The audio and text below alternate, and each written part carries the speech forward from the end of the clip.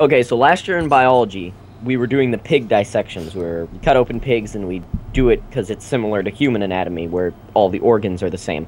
Yeah, So yeah. I was telling my mom about it, and she was saying, "Oh, that's gross. Like, is blood squirting everywhere?" And just to be a little shit, I just go, "Oh no, they pigs don't have blood."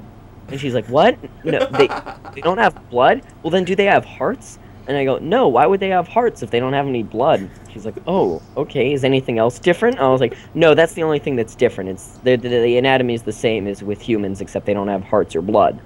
And she's like, "Oh, okay." And I was like, "I can't believe that that just happened." And I was like, "Mom, by the way, you're the most gullible person I've ever met in my entire life. Of course, pigs have blood. What is wrong with you?" She's like, "You don't know anything about pigs?" I was like, "This is so basic information. I don't understand."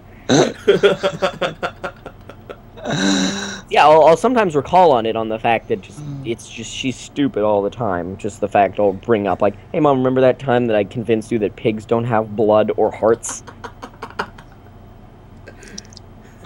So if you got into like some sort of stupid argument with your mom and you knew she was wrong and she was just like not even, would you just bring that up like, mom, before you go on further, pigs do have hearts. Nah, she'd just get pissed at me at that point. Mom, I forgot to tell you, I lied.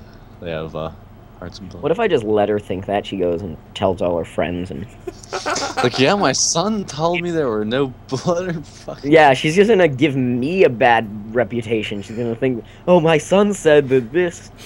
Yeah, I always have to tell people at the end.